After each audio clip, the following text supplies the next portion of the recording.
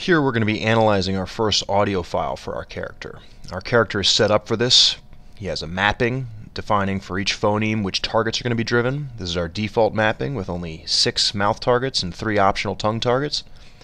Moreover, all of these targets we can see in the mapped nodes are defined for our character. They're in our face graph here, and we can even make sure that when we drive these face graph targets that we can see the corresponding target on our character.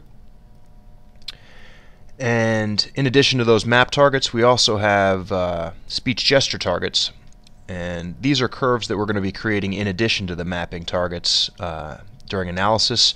Blinks, eyebrow raises, squints, head movements, eye movements, and together those are the curves that we're going to be generating from this audio file. And so now we just need to start the analysis. We're going to generate from the audio file, browse for a wave file, and this is the text that's in the same folder as that wave file with the same name.